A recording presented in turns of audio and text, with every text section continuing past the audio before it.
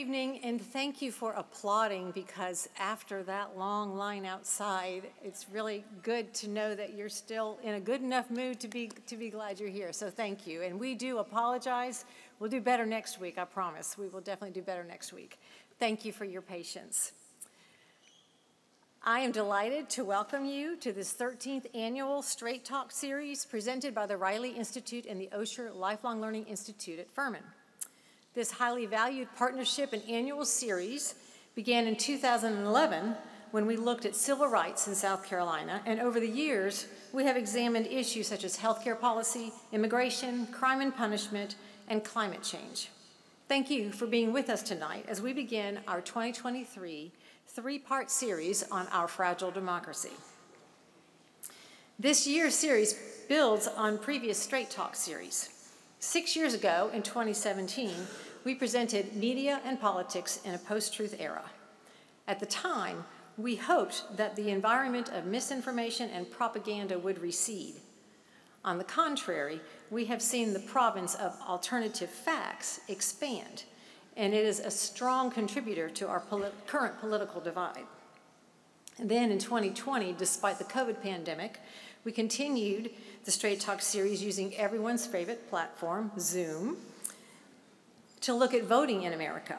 That year, we went so far as to ask the question of political reporter Robert Costa, "What is your nightmare scenario for the 2020 election?"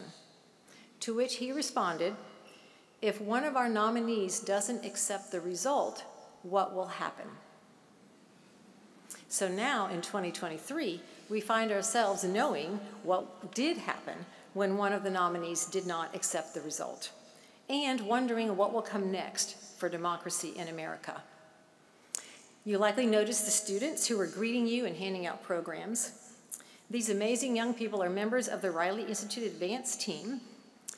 When we began planning for this series, I asked these students what they viewed as the greatest threats to our democracy. Among the answers they gave were polarization, extremism, misinformation and disinformation, a lack of trust in government institutions, all of which are true. And I think many of us in this room, whether you're OLLI members or students or from the Greenville community, are already aware at some level about the influences that are weakening democracy in America. And perhaps, if you're like me, you're wondering, is it really possible that America's democracy, the world's oldest democracy, could fail? A difficult place to be. And so we begin our series tonight by looking at where American democracy has faltered in the past and yet survived, and where we find ourselves today, nearly 3 years after the attack on the Capitol on January 6, 2021, and approaching an election where the likely Republican nominee has been indicted for conspiring to defraud the United States and prevent the peaceful transfer of presidential power. Next week, we will zero in on the cornerstone of any democracy, free and fair elections, and evaluate where we are today in election security, election integrity, and public trust in elections. And then finally, during our third and final session on September 12th, we will hear from a scholar whose research focuses on what democracy means to Americans, and from two political and community building leaders, one a Republican and one a Democrat, as they share their insights into what we can do to improve our democratic processes and what we need from our leaders and ordinary citizens as we seek to reform our democracy. I need to say this. I hope everyone in the room tonight understands a key tenet of this series. As has been our habit each year, we do not approach this year's Straight Talk topic with a partisan lens. While individuals on stage may possess a liberal or conservative perspective, what they are bringing to this discussion is information and evidence that they are uniquely positioned to present. The Riley Institute and OLLI are not interested in advancing a political agenda. Rather, we focus on facts, evidence, and an informed approach to drawing conclusions based on that evidence and those facts. So, our speakers tonight are a perfect example of this. We are delighted to have with us two Furman graduates, Admiral Mike McConnell from the class of 1966, and Timothy Aganga Williams, the class of 2008. Admiral McConnell, who had a 29-year naval career, served as the intelligence officer for Joint Chiefs of Staff Colin Powell and then Secretary of Defense Dick Cheney. He was the director of the National Security Agency. Many of you think of it as the NSA. And he was director of national intelligence, and he served under both Republican and Democratic presidents in these capacities. As the director of national intelligence, he led the 18 agencies and organizations that make up the intelligence community. So think CIA, FBI, NSA, Army, Air Force, Marine, and Naval Intelligence. And even though he no longer has an official position in the federal government, his advice is still sought by the leaders of the intelligence community as they work to protect our national security. Thus, he brings with him tonight expertise and experience beyond what any of us mere mortals might presume to possess. He brings a historical lens, a military intelligence lens, and a national security lens to evaluating the very real threat putting our country's constitutional system of government at risk. And then later in the program, we're going to hear from Timothy Aganga-Williams, who can tell us the details of what happened on January 6, 2021. That day, for the first time in our country's 247-year history, the peaceful transfer of power was attacked.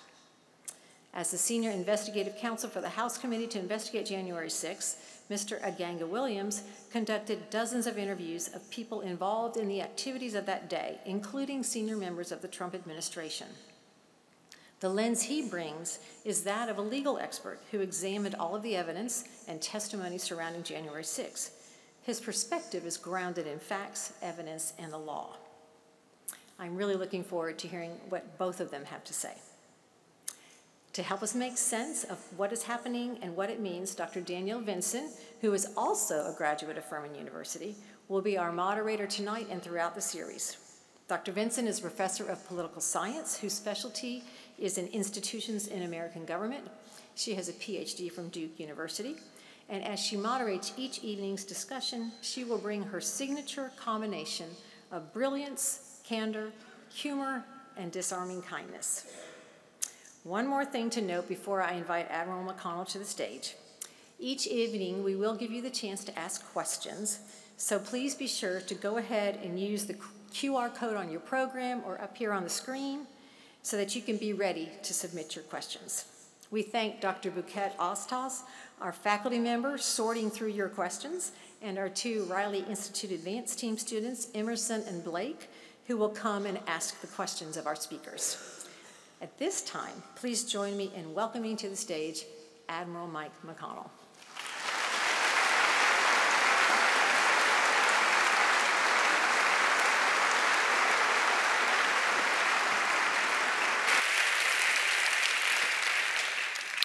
Thank you so much, Jill, for that very kind introduction. Let me translate what Jill said. We got an old guy up here who's back again. 57 years ago, I left this wonderful institution. Pretty serious topic tonight. I have a few things to share, but I got to start with a story. I have a friend in the audience somewhere. His name is Neil Cochran. Neil, would you stand up? Neil and I went to high school together. We went to junior college together. We graduated from Furman. He's a Baptist minister.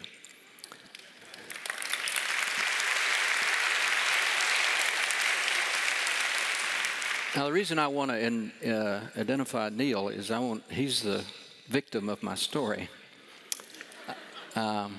Neil has married us and buried us, and he'll be probably around to attend my funeral, but I'm refusing to go so far. But anyway, I have a granddaughter, and Neil's a wonderful preacher, and I was in the Navy, of course, always gone. Occasionally I'd come home.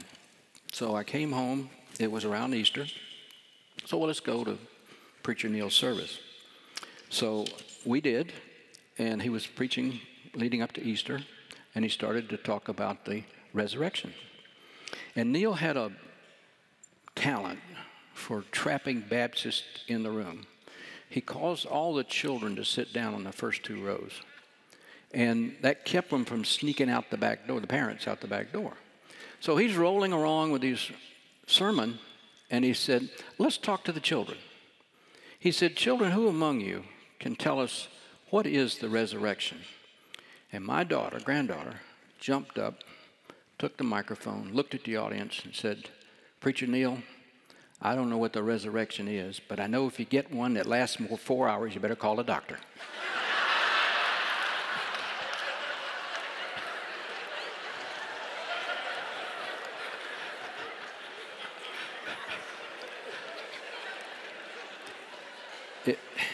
It was all that Preacher Neil could do to keep that audience settled back in their seats.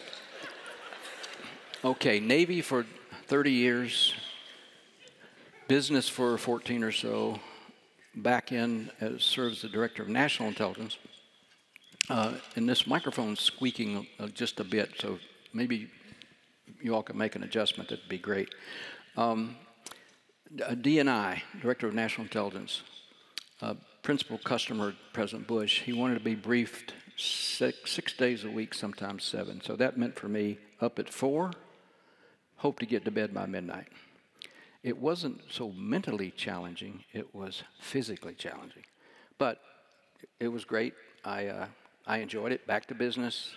I did serve briefly as the executive director of something called Cyber Florida, which is focused on cybersecurity education and research and outreach. And it's something I really enjoyed because I've focused on cybersecurity for a long time. What about me? I'm an independent. My family, unlike most families in South Carolina, were intensely liberal. So what I heard in the home and what I heard outside were vastly different. So I decided early on I'm going to be an independent. And then as an independent, I voted for Republicans and I voted for Democrats. My position is I vote for who I think is the best person for the time for the country. So that's kind of my background. As a military officer, you have to be apolitical. I've served Republican presidents and Democratic presidents and did it well. We take an oath in the U.S. military and the U.S. government to the Constitution. The British swear allegiance to the king or queen, whoever's in power.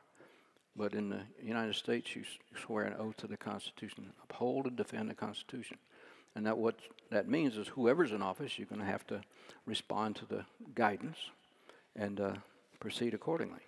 The best thing that happened to the people in this room and the people of the United States is called the U.S. Constitution. The Bill of Rights and the amendments that came with the Constitution, primarily the First Amendment, unprecedented in history. Freedom of speech, freedom of religion, freedom of assembly, right to petition your government. And the Congress could make no law on how to regulate those freedoms. The Constitution set up the rule of law, separation of powers, checks and balances. Now think of the timing. When the framers framed, we're all farmers. 90% of the country was probably even higher. We're farmers. And the rest of the world was ruled by a strong person. King, monarch, a dictator, a czar. No czar left office by natural death for the last 200 years of the Russian Empire. The point I'm making is absolute power, as the Englishman said, power corrupts, and absolute power corrupts absolutely. And so once in power, they would eliminate other contenders, surround themselves with yes men, and no checks and balances. So this is the framing for the founders in that period of time. We're all farmers. We don't want to be like those others. How do we do it? So they came up with a system of checks and balances. 3 branches of government, not one. A legislature, power of the purse. When I was in the military, all my compatriots said, "Oh, we hate Congress. They're trying to get in our business, trying to tell us what to do." I said, "Wait a minute. They got the money. I want to make friends over there on the Hill." They have not only the power of the purse, they appropriate the money, but they also can tell you how to spend it. They have oversight. They have authorization authority. So 3 branches, legislature, they have the money and they can tell you how to spend it. The executive branch, which we see every day on TV, follow the president around the world. He runs the administration, he serves as the commander-in-chief. And then the judicial system. The judicial system rules on adherence to the Constitution and the laws that the country's made. Due to the First Amendment that I mentioned earlier, many of us, myself included, we view the news media as the fourth estate of government to keep our citizens informed. Now, news media has evolved. It's very different today. And there's left, and there's sort of what used to be, and then there's extreme right. They didn't have that in the days of the founders. I'm not going to read anything, but this short little item I brought along. I found it when I was thinking about this comment, and the title is The Founders Anticipated Threat of a Demagogue. The indictment of the former president outlines the sort of demographic challenge to the rule of law that the Constitution's architects feared. A few and key concern of James Madison and Alexander Hamilton was that demagogues would incite mobs and factions to defy the rule of law, overturn free and fair elections, and undermine democracy. Hamilton speaking, writing in the Federalist Papers. The only path to a subversion of the republic system is by flattering the prejudices of the people and exciting the jealousies and apprehensions to throw affairs into confusion and bring on civil commotion. Alexander, 1790.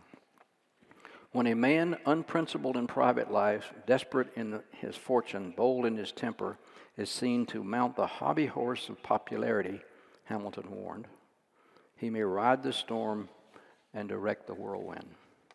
Just a bit more here. The founders designed a constitutional system to prevent demagogues from sowing confusion and mob violence in precisely this way. The vast extent of the country, this is Madison, would make it hard for local factions to coordinate any kind of mass mobilization. This was, of course, before 24-hour news and social media. Madison continued, the horizontal separation of powers among the three branches of government would ensure that the House impeached and the Senate convicted corrupt presidents.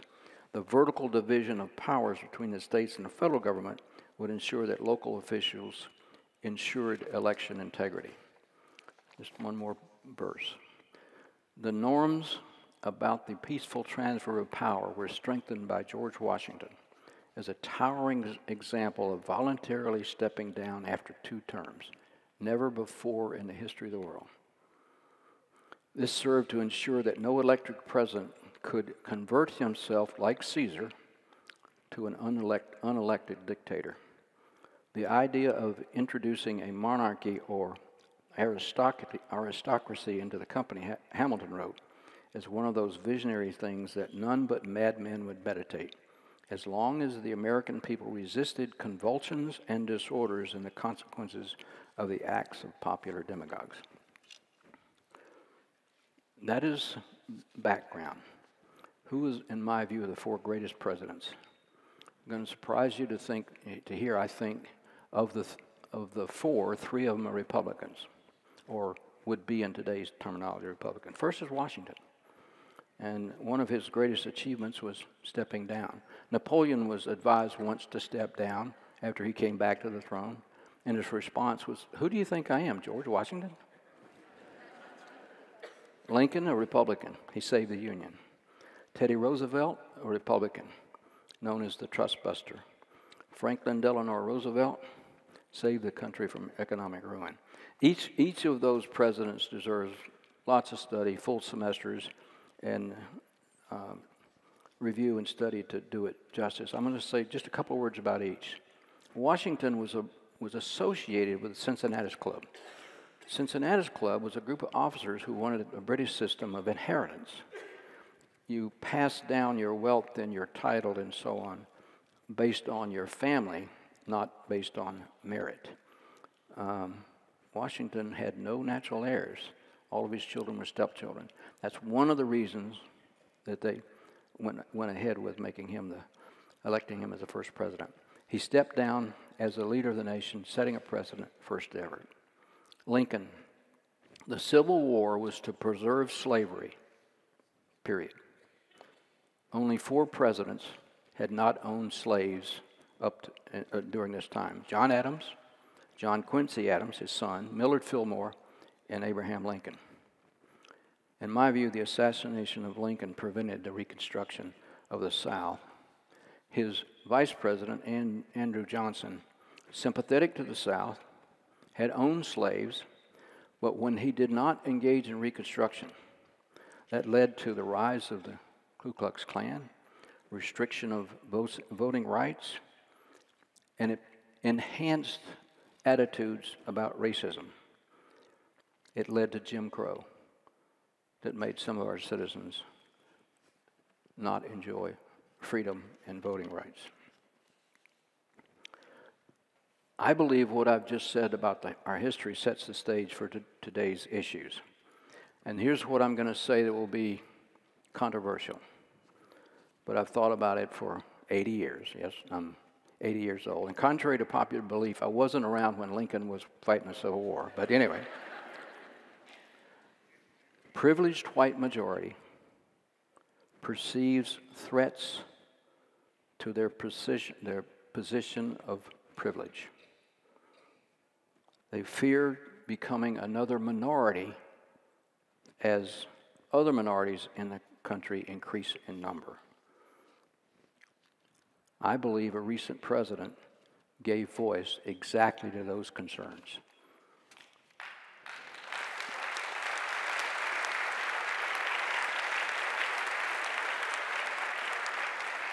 I've got the speed here because I only have a few minutes, but I'm going to run through these points.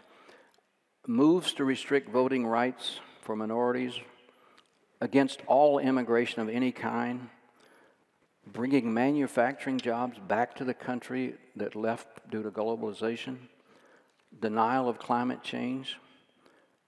That hit an element of our society, and somebody was speaking to them.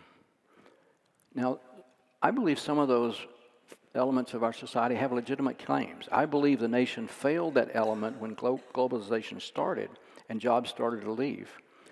Greenville, South Carolina is a great example. Textile center of the world when I was a child. It's all gone. Greenville's prospering. What did they do? New industry, new training. We failed as a nation to retrain and prepare our citizens for the information age. So there's a legitimate claim there. I want to talk to you just for a second about demographics. When I was at DNI, being DNI is great. You got a question, you just ask some smart people, PhDs, they go off and study it, and they bring you back an answer. So I said, I want to look at global demographics. Here's the answer. China, Japan, Russia, and Europe are going over a cliff. Now let me explain that in graphic terms. Most societies are like this. Us old guys are at the top, and the young workers are down here.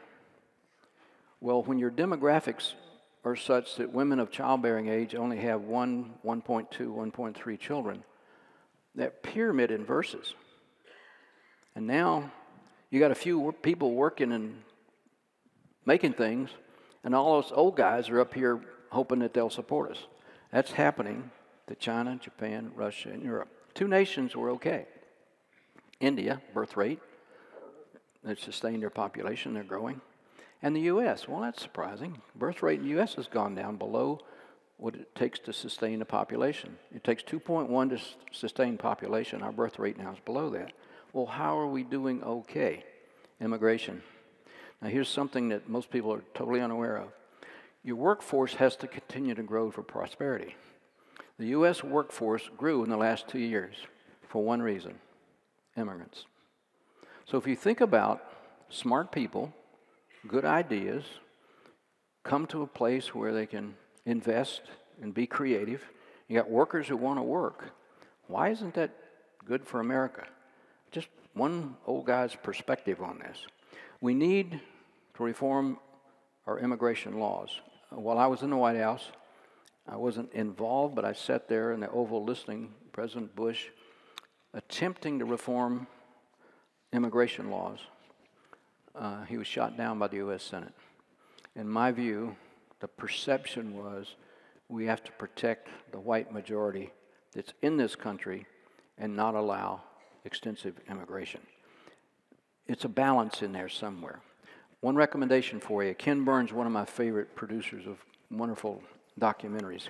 He did something called The Intimate View of the Roosevelts. It's a PBS documentary, and I'd encourage you to get it. You can watch it online or you can buy it. I have 10 minutes to go, and I'm speeding along. Thank you, ma'am. Teddy Roosevelt was rich. He was a Republican. He was an aristocrat, maybe even someone arrogant, some would say.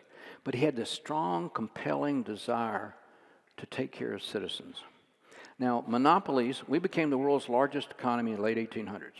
Monopolies had seized power, and when you're a monopoly, you dictate.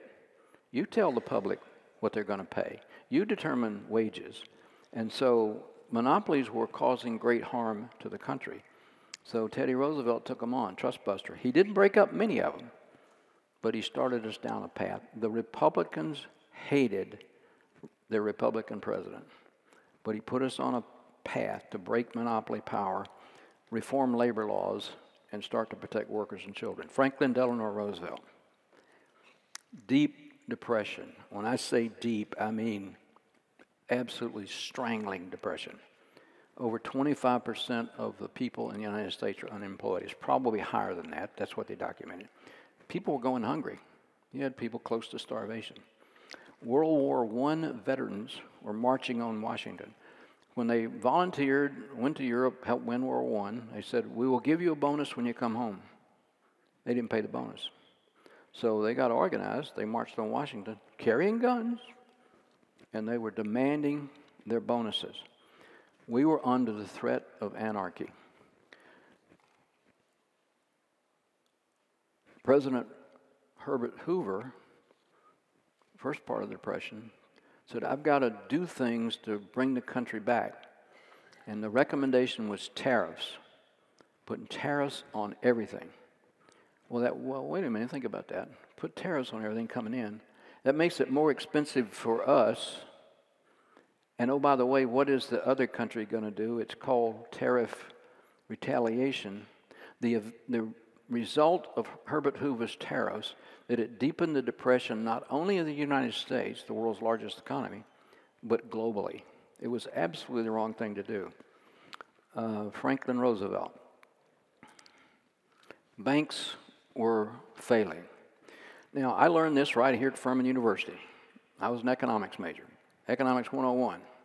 Banking. The money's not there. Now, you think about it. We all put in our money. What does the bank do? They loan it out. Well, now, if you and I say, "Wait a minute, we're worried about that bank. Let's go down and get our money." It's not there. So if everybody wants it, bank fails. So banks were failing all over the country. So Roosevelt said, "Bank holiday.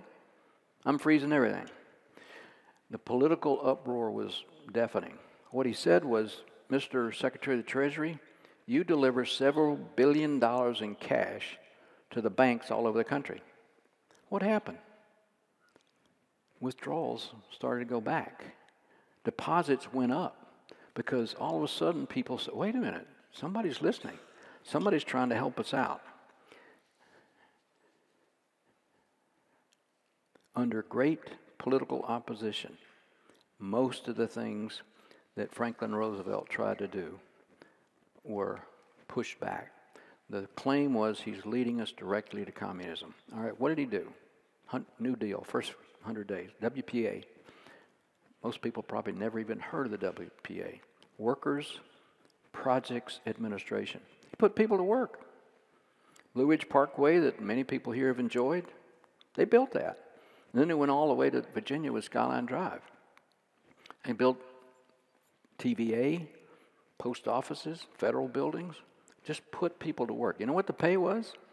The worker got $25, but he had to send $20 home. He could live on $5. But it worked. People had hope. They started to believe. Massive investments in the infrastructure. Social Security. Everybody on the conservative side was against it. Ask them today. Most, wherever you are politically, most will defend Social Security today. But boy, it was a big deal back in the 30s. Social safety net, just a meager amount of money that would take care of people in their old age. And it took World War II to actually really pull us out of that Great Depression. FDR died before the final victory. But when the U.S. emerged from World War II, we were the global leader. Created the United Nations, the World Bank, International Monetary Fund, NATO. It was an incredible accomplishment. Truman, vice president, re-elected as president, approved the Marshall Plan. In World War I, Britain and France put incredible burden on Germany because they'd started a war. It led to the rise of Hitler, and we're back in World War II. So informed by that, they said, well, let's rebuild Germany and Japan and some of the others. And they did, and they became prosperous nations. If you look at economies, they're in the top 4, and they're democratic, and they're great allies. One of them's a member of NATO. So the things that we learned and what emerged out of that were incredible. Last president I will talk about in my historical list is Richard Nixon. Paranoid, way ahead in the polls, going to win the election, but he just was paranoid. So he used my community, particularly the FBI, but also the CIA, NSA, Army intelligence. You get out there and collect on these Americans that might be opposed to me. And said, oh, by the way, let's break into the Democratic headquarters. This looks from dirt we can publish and cause them to be even less in favor. Well, that's bad enough, but he got caught, and then he lied about it. He put himself above the law. So he was on a path to be impeached by the House and to be convicted by the Senate. And rather than do that, he chose to step down, and he did. Brings me to today. Former president lied about losing the election. He tried to stop a peaceful transfer of power. All of those claims that have been examined were without merit. His attorney general said, there is no evidence, you lost the election. He continued to lie. He pressured his vice president to not clarify the election results. He pressured other officials to find votes. He created false electors. And there are many people who have an opinion on what happened on the 6th of January, 2021. In this observer's view, that was an insurrection. And by the 14th Amendment, if you're guilty of insurrection, that makes you ineligible for public office. So,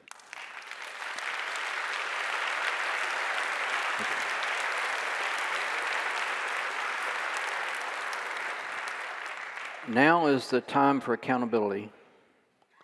What's going to happen now is on the third branch of our government, of our checks and balances. It will be played out in court. And hopefully, in the words of Hamilton and Madison, keeping a demagogue from seizing power. That man gave voice to a broad cross-cut of white voters, some with legitimate grievances, over losing their position of power over minorities. This is the greatest threat today to democracy. I have a final comment. Dictators and demagogues.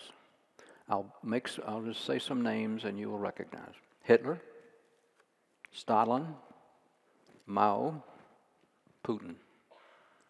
Millions of people died because one man had unchecked power. Thank you for your time and attention.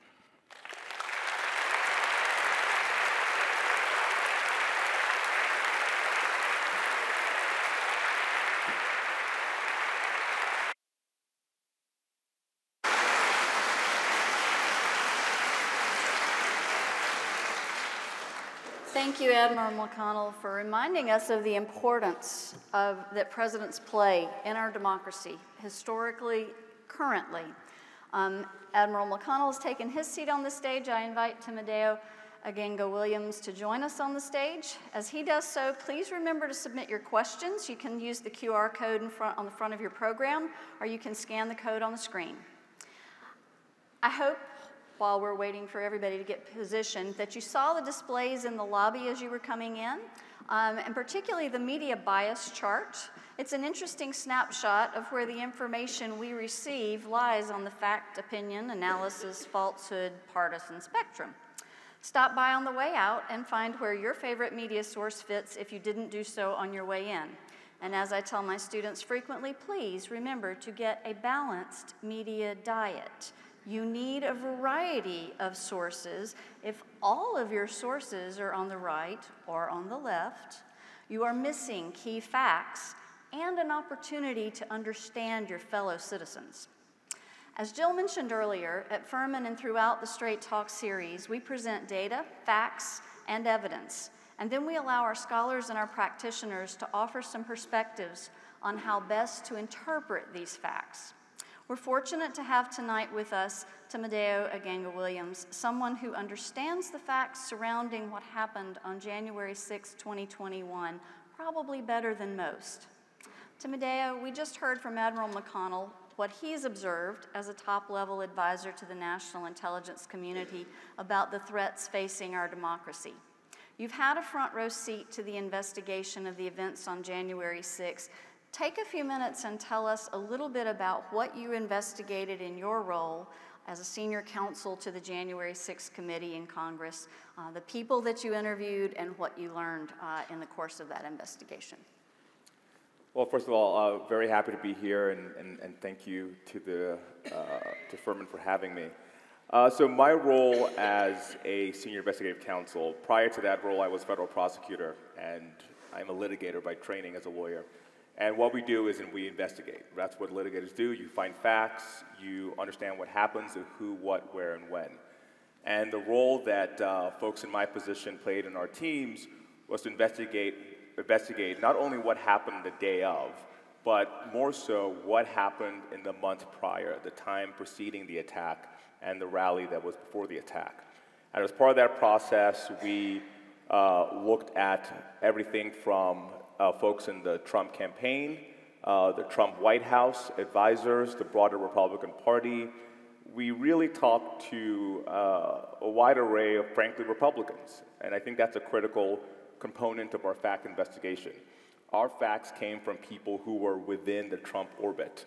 I really cannot think of any Democrats who were actually truly key witnesses in our investigation. When you think about the folks from DOJ to state officials all across the board, there were people who were on the right, which I think is important because as a lawyer we think about credibility and whether people who are providing evidence have a reason to mislead. And what we looked at was to explain who was to blame and what individuals or entities as to what happened on the 6th. And what we were not focused on, frankly, was the violence on the 6th. And by that I mean the Department of Justice, immediately after the attack, did a very good job of going after the people who were there. Hundreds of people have been charged and convicted, and those cases are working their way through our system. But we weren't there for that part. What we were there was to consider the political coup, the attempts to use nonviolent means that all preceded what happened on the day of.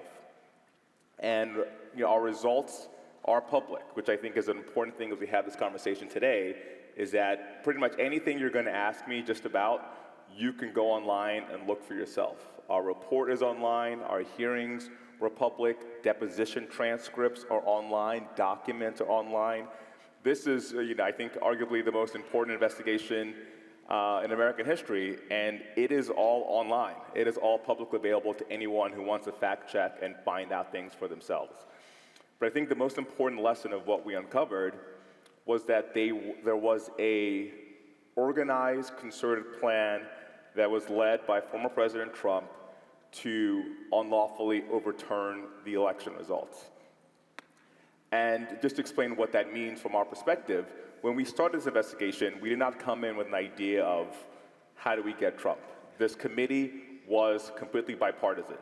You had folks on there who would not agree on anything under the sun except for protect America, protect this country, protect America, protect democracy.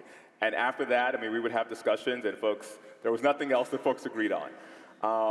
But what our results, our investigation concluded was that former President Trump led a plan and led it personally to overturn the election results that he knew that he had lost, that he acknowledged privately that he had lost, and that he was told by all his advisors that he had lost, including the day of the election. When he went out there and claimed that he had won, he was told that he shouldn't say that, and there was no evidence for that.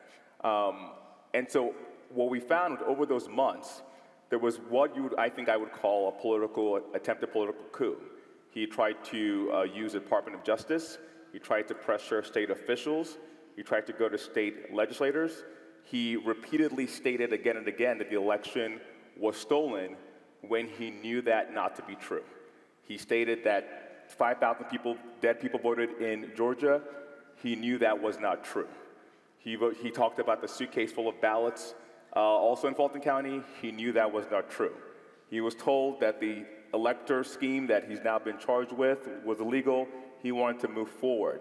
He was told that Vice President Pence didn't have the authority to overturn election results. He nonetheless pressured Vice President Pence. So I think when we put all that together, I think one of the things I want people to take away is that we often focus on the violence of January 6th. But what our investigation found is that there was like a political attack that happened in the month prior. And when we get to January 6th, that explosion of violence, which we can talk more about, that is almost, I would never call it a footnote, but it's burst out of this, but there's an entire effort that was unlawful, illegal, that all happened that would have been an attack on the country if no violence had happened that day at all.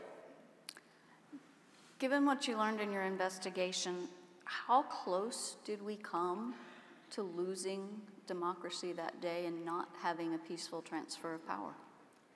You know, I think it's hard to explain. I think a lot of people do not fully appreciate that one of our branches of government was standing afterwards by chance, but not by plan. You've seen some of the video. You know, for example, there's video of Mitt Romney, and he almost comes fully in line with the mob, and a Capitol Police officer gets him away just in seconds.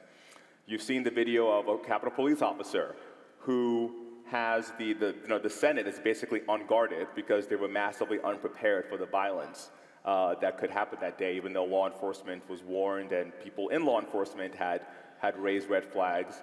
But there's one officer who's leading the entire crowd, and he shoves one of the insurrectionists in the chest and moves him, and they all follow him, and they're leaving a door. They leave a door, but it's an unguarded door with senators inside. Ashley Babbitt has become a folk hero on the right, but I think I went to go stand exactly where she was shot. And what folks have to realize is that when the glass that she's trying to break down and climb in through, I mean, the amount of distance between me and that podium is more distance than would have been within her hopping in and getting in a door into the members of Congress. And while they are going, they have a thirst for blood, right? You've seen the violence, and I think there's been an attempt to claim that there was not violence or this was peaceful, it was a protest. It was not a protest. Again, this is all online. You can go and watch all of this. And when she's shot in the chest, ultimately dies in the Capitol, that crowd does disperse. And it gives those officers additional time to protect the members of Congress and to get them out of that space. Right? So people can have their views, but I think the use of violence there arguably saved members of Congress' lives. And because the crowd dispersed at that point. Admiral McConnell, you noted in your speech that former President Trump is the greatest threat to our democracy. We know that January 6th was a watershed moment for our country. I think many of us were watching as it happened. There are a lot of people who have already been sent to jail because of their role in January 6th. We've certainly got indictments now for a number of the political officials who were involved in the weeks leading up to that. Do you believe our democracy is under greater or less threat now, 2.5 years removed from January 6th, than we were on that day or is there still a danger? So the question is, are we safer today? Yes, are we safer today? When I was the director of national intelligence, I always got the question with regard to terrorism, are we safer? My answer was always, yes, but. So I'm going to give you the same answer, yes, but. What I tried to capture in my remarks, I think what President Trump did that was somewhat unique is he captured a feeling in the country of social discontent from a vast cross-cut of society. And he gave voice to that group of people. And it has made them more bold, and now there are news sources that feed that idea. So I think, yes, we're safer, but my real concern is what happens to this cross-cut of people who are against immigration. They tend to be racist. They're trying to restrict voting rights. They're trying to do things to the country that would take us back to Jim Crow, which was so prevalent here in the South. And I think that is fundamentally wrong. And if we go that way, the other side's going to push back. We had violence in the civil rights movement. It fortunately didn't spin out of control, but we have the elements in society now for violence. And that's why I'd say safer, because we have indictments and it's going to the courts and we have a process, safer. But what about this group across the country that has been given voice, and they believe? It's a little bit like faith. Growing up, I was always questioning my pastor friend Neil. Well, Neil, how do you know? He said, got to have faith. Well, wait a minute, I want facts. I was more like Timoteo. Give me the facts. So that's the group I worry about. Timoteo, I want to ask you the same question. You talked to a lot of folks that were involved in January 6th face-to-face. You heard what a lot of politicians and public officials are saying in Washington and around the country. Is our democracy safer now than it was on January 6th? I would say no. I don't think it's safer. I think American democracy is like it's almost like being sick. And we now have a diagnosis, but I think it's TBD on what the outcome is. And I think we'll talk about things later that might make me hopeful, but I think one of the lessons from my experience on the committee is for people to realize how baseless what happened was. And by that I mean, and I know there's political disagreement, or we all come from our political presumptions. What the committee found is that there was no evidence of widespread fraud that impacted the election. And I think that fact is critical in how we judge the former president's actions, right? There's this idea that I think that he genuinely believed that. It's not supported by any evidence. The fraud he talks about is not supported by any evidence. And to those who hear that, and that may feel like jarring to the ear, I would just say, look up what he said, what evidence he has put out. Former President Trump recently said he was going to hold a press conference to refute the Georgia allegations. Then he canceled the press conference. Then he said he had a report that would show all the fraud, which is astonishing because it's been 2.5 years since the attack. You would think if he had a report, he would have released it in the last 2.5 years. And he wouldn't wait until indictment number 2 on these facts, and he's still today keeping the report he mentioned somewhere, but he has not released this report that would refute all the allegations. So the reason why I bring that up to understand his thinking is that when you think about the threat that I think the former president is to the country, this is not an issue of nuance as to what he thinks about the election, in my view. It's not an issue of nuance as to whether this election was stolen. It's not an issue of nuance. This is just outright a fraud that was perpetrated upon the American people by him and upon his supporters by him. And the people who went to defend the country, in their view, defend the country by attacking the Capitol, they also were defrauded because all of this was made up. And so when I think, is the country safer, I can't say the country's safer because the threat that led these folks is still trying to gain the highest office in the land, and those sentiments that are there that drove the attack. I mean, to make people who see themselves as patriotic attack their own capital, to attack officers, to talk that they're going to kill members of Congress of their own party. And one thing I think that highlights the unique threat of the former president, when all this is happening, we had a hearing called 187 minutes. And that is how long former President Trump sat and refused to say anything to the country about what was happening. And again, it's Republicans that told us what he did. And you can go watch the hearing where you can see the entire layup of the White House, Cassidy Hutchinson, you can see what Mark Meadows said, you can read Mark Meadows' text messages, which again, are online. You can see him talking to Sean Hannity and Laura Ingraham, and they're telling him, tell Trump to stop this. These are not Democrats talking. And this entire time, the former president does nothing. He refuses. He's told that they want to kill Mike Pence. His vice president, he says, no, he's not stopping them, right? So 187, he's watching on television, all the attack happen. He's watching the hand-to-hand combat that's happening against law enforcement, and he says, do nothing, let them keep going. The first time he talks, he says positive words about the insurrectionists. So I think if you were to imagine an American president watching his country under attack, people doing it in his name under what he knows is a lie, and when people are literally getting killed and trying to kill other members of the government, he says, do nothing. And he only eventually, and this is where Ivanka's trying to talk him into doing something, they're all trying to, you have to stop this. Only you can stop this. And he says no, he's not going to stop it, all while he knows it's based all on a lie. So if that individual is again seeking office and could win office potentially, I don't think you can say the country's safer, because millions upon millions upon millions of people believe the last election was stolen and think that if he doesn't win this one, it'd be stolen again. Just add just a comment if I could. Hitler's chief of propaganda made the statement, if you tell a big enough lie long enough and you repeat it often enough, people will believe it. Now, I learned a lot here at Furman, but quite frankly, I didn't really understand the word narcissist. So after this was going on, I said, I better look that up.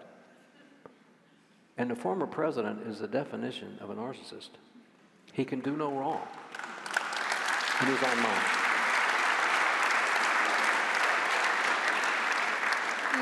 You've both mentioned there's no evidence to support the claims he was making. Why didn't we hear that from other elected officials in his party? Those folks in the White House, those folks in Congress that knew what the numbers said. Why didn't we hear from them? You were a professor of political science, right? I have my theory. We'll get to that. I want your take first. There's this thing my called... students will tell you I do that to them too, by the way. There's this thing called votes. And even if you're telling a lie, but you've got this mass group of people that are believing it and supporting you, that's a lot of votes. So I'll give the short answer. Our lawyer can give a more nuanced and informed answer. They're afraid of, they want continuing positions of power, maybe even someday to become the president, and they don't want to anger those votes. I think that's the reason they haven't spoken. A few have, most haven't. Yeah, and we saw the same thing with people we would depose. I mean, we would depose them, and again, our evidence came almost exclusively from Republicans, and you would have people who you would ask them under oath, tell me the proof, and there was not a single person who I can remember that came in and answered substantive questions and had a substantive explanation for any of this, right? And so why did people not say that? You know, some of them did, and they backtracked. You go look at Speaker McCarthy's words after the attack. He right away, first of all, he's calling the former president while the attack is happening, begging him to call off the mob, because everyone knows who's in control of the mob. And afterwards, he says, it's Trump. He did it. Now, I think one thing the former president shows is the value of being shameless, because I think by virtue of him just not resigning, the way you mentioned, President Nixon, the fact that political ties, I think, shifted, folks saw the wins and that, he wasn't going to go anywhere. But in private depositions, you would have people tell us that, faulting to him, you would have people say, yeah, I personally didn't buy this stuff. And then the next day, I can think of one individual who the next day you see him, he's a press secretary for a Republican candidate who's making election fraud claims. And while he was just in a deposition, lamenting that the former president didn't care about the police officer that was killed that day, he didn't care. I mean, here's what he's saying, and again, these text messages that we asked him about, he says this, are public. They were showed in the hearing. So I think there's a real moral failure. And I don't say it from political lens, but just watching what happened here, that constantly you saw the disconnect between people who wrote these fundraising claims that were all folded lies, and asking them, why did you say this? And folks kind of had a shrug. I'm going to follow up on what they said, just because I know some in our audience may be a little uncomfortable that our discussion tonight has focused primarily on Trump and Republicans. And before I ask the next question, I want to provide some context and explanation for that focus. Going back to at least 2009, so way pre-Trump, political scientists who were trying to understand growing partisan polarization among the public noticed that there were a significant number of our fellow Americans who held authoritarian views. I'm not talking about a preference for dictatorship here, do not get me wrong. I'm simply talking about people who basically said they would not mind if their leaders ignored the niceties of checks and balances in the name of protecting order and our way of life. And the other thing they noticed was these folks, coming from a variety of parties, were starting to gravitate toward the Republican Party in the 2000s. More recently, research during and after the Trump presidency has shown that Republican members of Congress have been more likely than Democratic members of Congress to use anti-democratic rhetoric. My own research has focused on congressional communication following the 2020 election and on the day of January 6, and it showed Republican members often chose to remain silent rather than to directly confront the former president's efforts to undermine the legitimacy of the 2020 election, even when they knew his claims were false. Even those who condemned the violence on January 6 were reluctant to call it an insurrection or label it as a threat to democracy. And so that's part of why I think we're focused a bit on Republicans. So I'm going to ask one more question directly relevant to the Republicans and then expand it out a little bit. Admiral McConnell, you were a military officer. You noted that you had to swear an oath to support the Constitution. You dealt with presidents of both parties, but a lot of your time has been spent in Republican administrations. And working in national intelligence in those areas. Having been on the inside of government in those Republican administrations, what do you think conservatives and Republicans, leaders and grassroots, need to do to preserve our democracy today and going forward? I think it's a matter of leadership and statesmanship. When I was most active, it was Reagan, Bush, Clinton, Bush again, and then Obama. And as long as I was around either of those groups, Republican or Democrat, liberal or conservative, their focus was the country. Their focus was protecting the country and democratic institutions. Now, they fussed at Congress and they were, upset they wouldn't pass a law or whatever like that, whatever of that nature. But first and foremost, they always put the country first. So, in my view, it's up to citizens first. Remember, we get exactly the government we choose because we put them there. So it's up to citizens first to make appropriate choices. But I also think it's up to national leaders to have a voice and to stand up and talk about what's right. So my plea to those leaders, influential people, would be to have a voice. I know both the President Bushes did speak up. Older Bush was getting older and couldn't do as much. Younger Bush had a policy he would never criticize an incumbent president. And he kept his quiet for a long time. He didn't criticize President Obama. He did start to speak up. He gave some rousing speeches, but it wasn't enough. The entire leadership across the political spectrum, I think, needs to have the courage and conviction to speak truth to power. One more question for...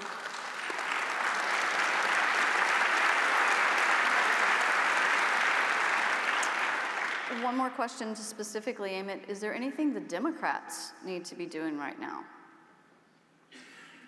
Either one of you. I didn't warn them that question was coming. Remember, I'm an independent, so I can do this. He can't, but I can. My observation, and at least my feeling, is I have watched presidents, sometimes up close, campaign from the right or campaign from the left. But what I observed them do mostly was move to the middle. They figured out a way to work with the Congress and satisfy the desires of the people. So Democrats have now an extremist wing of their own that have very strong views, and I think they need to mitigate those views to understand what's right for the most people and the country. And we generally work better when we're governing from the middle. I want to use, it's a terrible example, but I want to use it. We prevailed in World War II. We were the leader of the world. I mentioned in my remarks, United Nations, NATO, International Monetary Fund, Bretton Woods set up the rules, and we were doing the right thing. As a nation, we focused on deterring the Soviet Union. And we spoke with one voice, and we pulled in the same direction. And we prevailed. We don't have that kind of a threat today. We do, but most people aren't cognizant of it yet. It's China.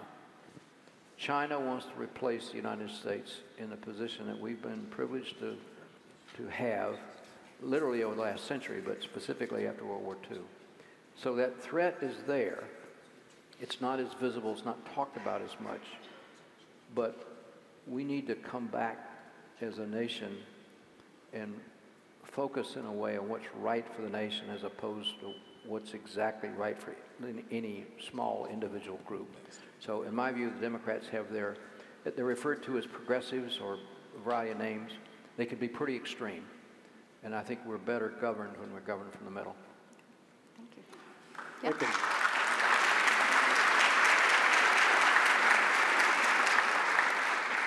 Just something I want to say on that front, though. I do think it is important.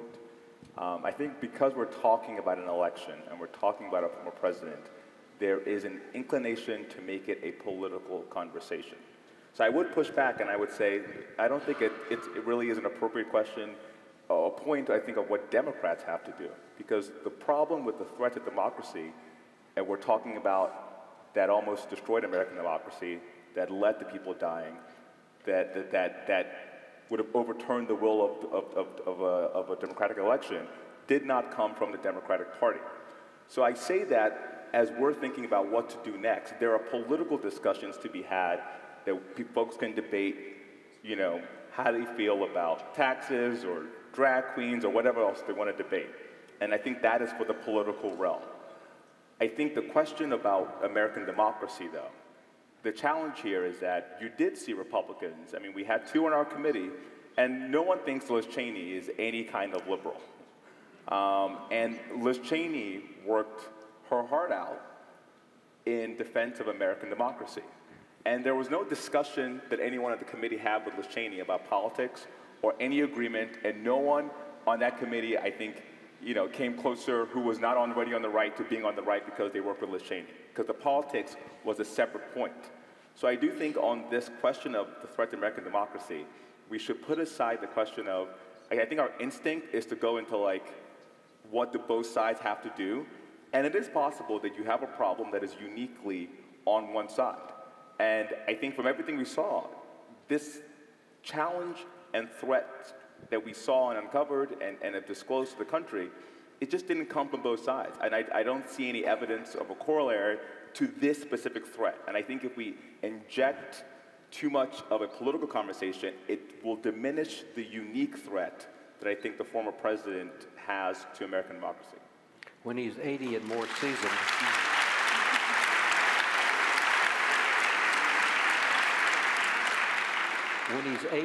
seasoned, he'll have a more moderate view. I'm sure I will. I'm going to throw my 2 cents in. As our Riley Institute advanced team members come out here with the questions, that's their cue to come out. The reason I asked that question is because I think one of the things I've noticed in talking to some Democrats is they assume everyone already understands the magnitude of January 6th and what happened leading up to it. And I think that's a danger. I think we need to recognize not everybody around us is there yet. And I think it's conversations like this that actually help us understand the seriousness of the threat that we're facing in our country, in our democracy. That's why I had asked that. All right, we'll turn it over to your questions now for a few moments. Okay. So there were several questions on the role of intelligence agencies and their impact on democracy. So we would like to ask you what your views on that was. Firstly, to what extent the events of January 6th be blamed on the failure of intelligence apparatus? Secondly, on a different note, how threatening are those agencies to our democracy if they are also a risk? We are a nation of laws, and when we get the law right, the intel agencies will, by and large, you may have an exception around the margin, they'll abide by those laws. Let me use an example. J. Edgar Hoover was in charge of the FBI for our previous FBI, what became the FBI, from the 20s to 1972. He was tapping the telephone of the Chief Justice of the Supreme Court. And he was tapping the telephone of Justice Hugo Black. The reason for that, he said, they're subversives. Because they were deciding the case brought here in South Carolina of Brown versus the state of South Carolina about segregation. J. Edgar Hoover used the FBI in very abusive ways to spy on Americans throughout the 30s, 40s, 50s, 60s, and into the 70s. When President Nixon was in office, he harnessed that community to include CIA and my agency, NSA, and so on, because of the protests about Vietnam. It was justified as, well, those protesters can't be good Americans. And so Commander-in-Chief said, go do these things, so they did. They didn't push back. Nixon was about to be impeached, he left, and then the Congress, two committees, the Church Committee in the Senate and the Pike Committee in the House, turned my community inside out. And the result was something, it's a strange acronym. I don't like acronyms, but I can tell it to you and then I'll tell you what it stands for. Foreign Intelligence Surveillance Act, FISA. And it's in the press now because we've got to redo it, and so it's a part of the discussion. But it basically said, to conduct your foreign intelligence mission, even change the name of the budget to foreign intelligence budget. You can conduct surveillance on foreigners, Soviet Union or Middle Eastern, whoever was a problem for us. But you cannot and you shall not conduct surveillance of Americans. Now, then the question, well, what happens, you know, United Nations in New York City, what happens when there are foreigners there? If you're going to tap a phone of a foreigner in this country, you have to have a warrant. Now, that set up a little bit of an issue. It worked fine. Didn't happen to have many warrants. The NSA was never turned down on a warrant, because all you had to do was agent of foreign power. And so it was pretty straightforward. Well, then we had this thing called 9/11, and we had this thing called the internet. So we got a terrorist in Pakistan directing a terrorist in Turkey to blow up a U.S. facility in Germany. It's a foreigner talking to a foreigner attacking U.S. interests. Where do we access that information? California. If you looked at a map of the internet in those days, 90% of all email in the world went through the United States. So all these terrorists were using free email to coordinate their operations. So we had to revise FISA. Rather than have a warrant for a foreigner talking to a foreigner, why should we restrict it about where we collect it? It's called 702. That's up for renewal, and it's going to be a big debate. But that was as D&I, my predecessor did it, worked it for a year, I did it for a couple of years, and we finally got it through the Congress. So this terrorist I was mentioning had 200 email accounts. A warrant's longer than my speech. And it took a lot of time. We couldn't keep up. So once we had authorization, we could cause the email companies to allow us to access communications of a foreigner to another foreigner in a foreign country. So the answer to your question, are we a threat? Always. Never trust us. When I say that, anything unchecked will do harm. And so we have these things called oversight committees, and I can tell you, I've been wire-brushed by the best of them. And so as long as we have oversight and we have laws, and when there are mistakes, you can modify the law to address the mistake, intel communities aren't going to be a threat to this company. They're loyal Americans. They take that oath. They believe it. I'll tell you something that will surprise this audience.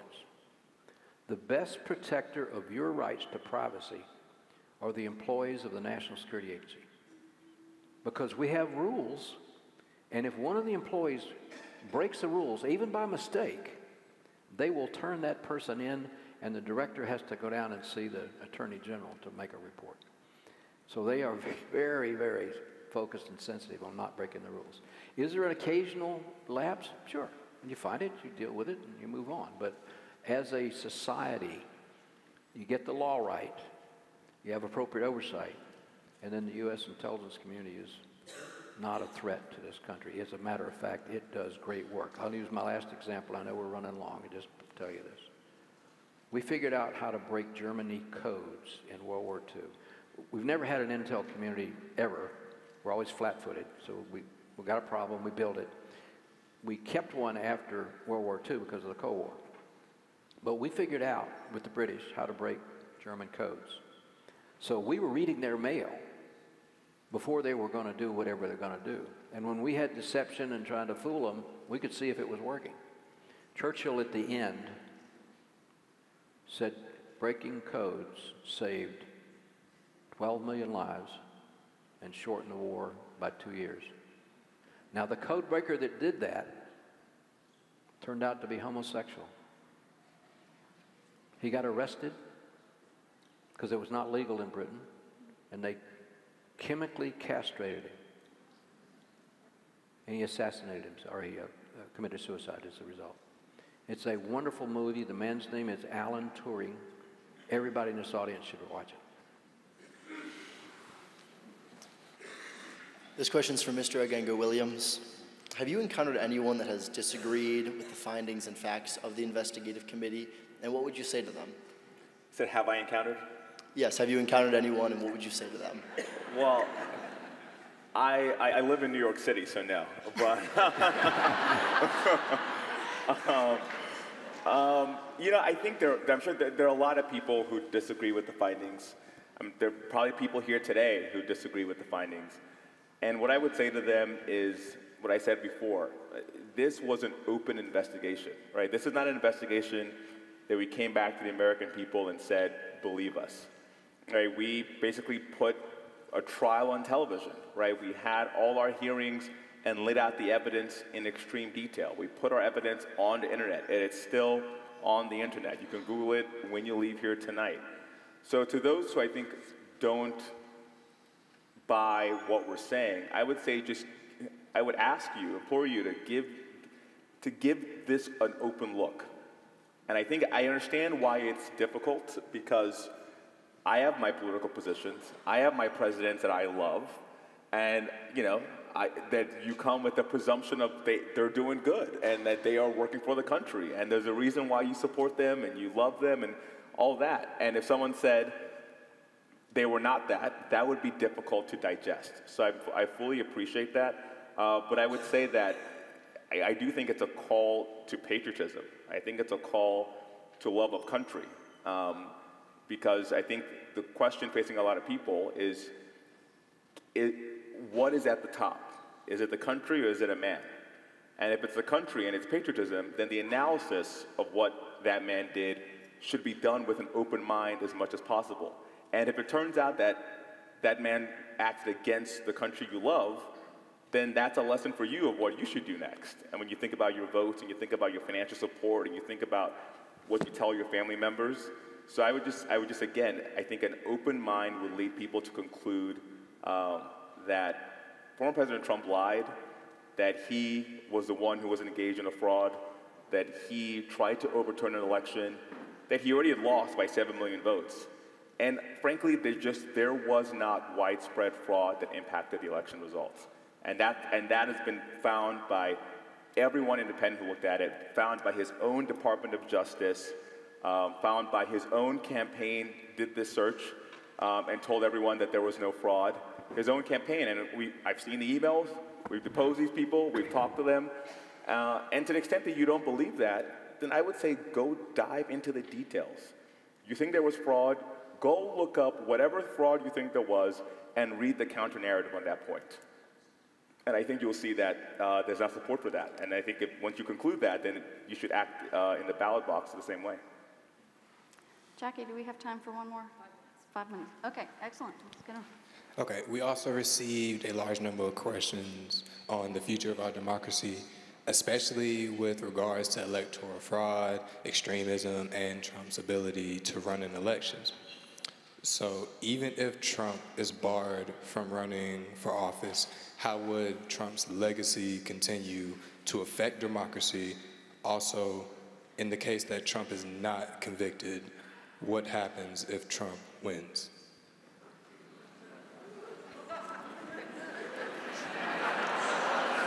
This is when I love being the moderator. I don't have to answer that question. Gentlemen. Well, if Trump wins, I'm going to look for a visa to go to Canada.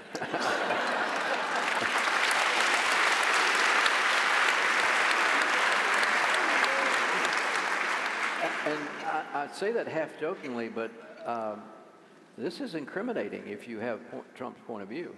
And this is public. You all recording, right? So this will be made. So I'll be public enemy number at least top 10. So I think I would think about other courses of action. Over to my colleague. So I think the question was, what happens if Trump wins, right? And was there a first And what part? happens, what's the legacy? Even if he doesn't win, does this continue to affect the next election?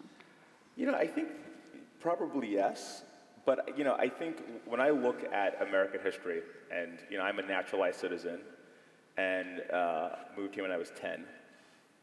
And I look at American history and I see a pretty dark history in a lot of America and a lot of positives, right? So I think if you look and you see that America has a pretty tumultuous history, both in the good and also lots of bad that America has done, I think you have a more nuanced view of America, but you also have a lot of hope in America because you're driven by the idealism and not because you believe a rosy picture of what was, and therefore what happened in the past will always be.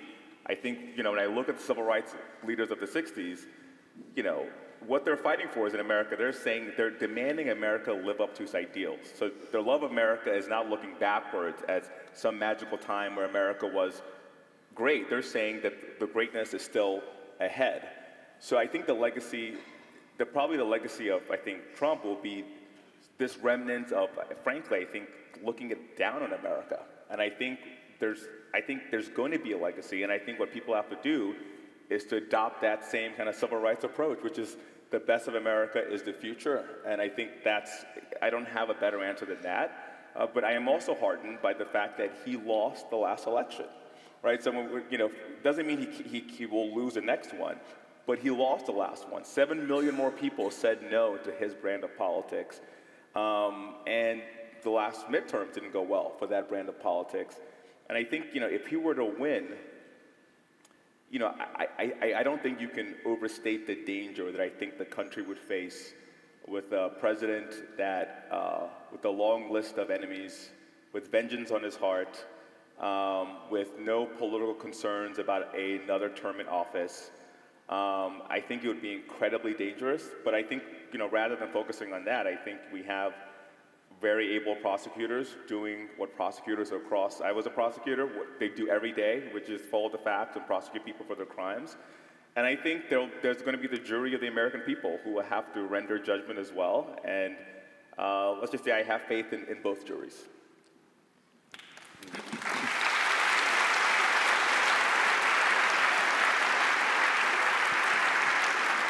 May I add just a Yes, follow-on comment? Sure. I want to associate myself with the comments you just made. I thought they were wonderful. One of the things I want to highlight in this darker days of America, we fought a civil war to preserve slavery, and by some, but some disagreed. Most people may not understand it or appreciate it. We lost more people to casualties in the Civil War than every war we've ever been involved in before, combined. It was a dark time. And the president led us through that, was assassinated. And then it became a dark time, particularly in the South and particularly for black people. But we did come through that. And there's a, I don't want to sound Pollyannish, but there's an element of hope in me, because every time I go back to read what the founders are trying to create is, don't let a demagogue rule, checks and balances, oversight, and then I got to live it. So I'm in the Navy, we're doing spooky things, and we want to do it our way, and the Congress said, wait a minute, what are you doing? By whose authority? Those are good questions.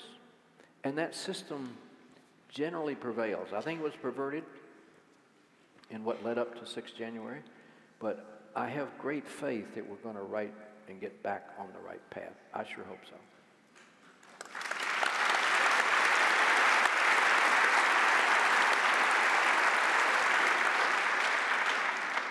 They guessed my last question, which was, what gives you hope? Anything you want to add to that? Or did that cover it? I think there's been a lot of attack on American institutions, and I think when I look at the story of January 6th, former President Trump attacked just about every institution that you could find, and they all made it through. It doesn't mean they'll make it through in the future, but the courts rendered judgment, 61 out of 62 cases lost. The one case he won was trivial, didn't impact anything. Department of Justice, you had my former boss, Rich Donahue, you had folks who said they would resign, and they would, again, all Republicans who stood up to him and stopped him. You had state officials, we have one coming next week, right, who are true Republicans and are as conservative as anyone else, and they stood up to the pressure coming from the president, from senators, Lindsey Graham, and whatnot. You had poll workers that were attacked, in Fulton County. They were lied. They were said to be doing the suitcase full of ballots, and that was all false. So a lot of people were the victims of what happened, including Capitol Police officers. You had those that died, the one that died that day and the several that died in the days after, and people who were physically injured. But a lot of people still stood up to the threat. So I think what gives me hope is not that these institutions are, beyond destruction, but that they did have ability to take a kind of beating, and that individuals who felt a lot of pressure and honestly had a lot of incentive to go the easier route didn't, including the vice president. So I think it's not a guarantee for the future, but it gives me hope looking back that there is, even on the Republican Party that's having some of the issues, there is still that strand, I think, that is frankly pro-America above anything else, and I'm hoping that continues. As Timmy Dio has mentioned, we continue this discussion next week on Wednesday, not Tuesday, at 6:30 with Brad Raffensperger, the Georgia Secretary of State, who received that phone call from President Trump asking for a few extra votes. We will also have joining him Larry Norden, an election security and integrity expert from the Brennan Center for Justice at the New York University School of Law. So we'll be here same time next week, 6:30, different day on Wednesday. I hope you will be able to join us then. Thank you, gentlemen, for a wonderful discussion. Thank you. Have a good evening.